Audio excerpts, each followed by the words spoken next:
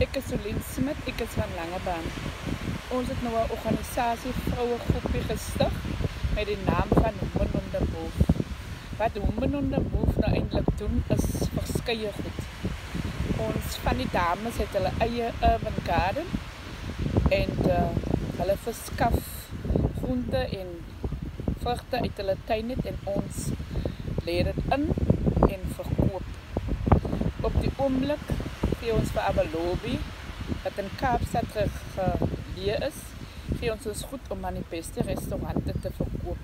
En my wens is ook dat ons verkoop het reeds local.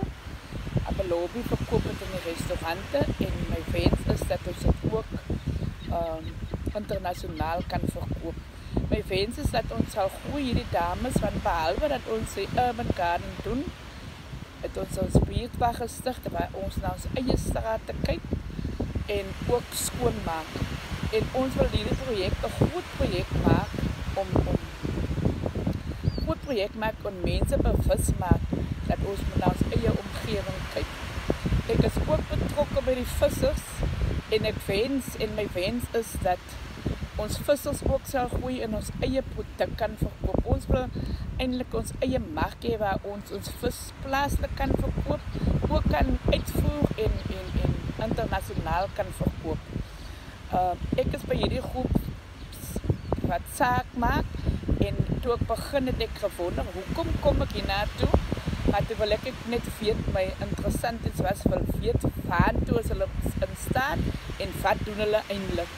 En ek is baie geïnteresseerd in hoe hulle leiding vir ons gee en hoe ons gegroei het. My wens vir Saldanha by munisipaliteit en ook plaaslik is dat ons mense met mekaar sal saamwerk. En hoe ons dit sal regkry is ons moet kommunikeer met mekaar. Ons moet vir hulle sê wat ons doen, waar ons in staat en wat wil ons nog bereik. En die wense vir Saldanha by munisipaliteit is dat ons nie met mekaar moet beklei nie, maar as 'n eenheid met gedagte uitruil en met mekaar te kan gesels, wat wil ons vir ons dorp hê. En ek glo, Langebaan is die mooiste dorp in die hele munisipaliteit area, Saldanha by munisipaliteit. Ek sal ook wil hê dat dit moet groei, toerisme moet verbeter, alle aspekte in ons dorp moet verbeter.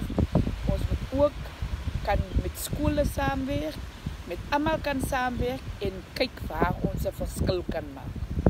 Dit is breed wat in ons urban gardens groei. Ons haal dit uit en kook dit en maak dit self en ons eie beet en ek dink dit is baie lekker, dit smaak baie lekker. Hierdie eie kom ons uit ons urban gardens uit en ons lê dit ook in en verkoop dit plaaslik en ons gaan dit internasionaal, ons weet ons gaan dit daar verkoop. Dit is ons chili atsag, dit is chilies wat hierin is, ons green peppers kom uit die urban garden en is ook geelwortels in, wat dit ons eie urban gardens in kom en ons maak het.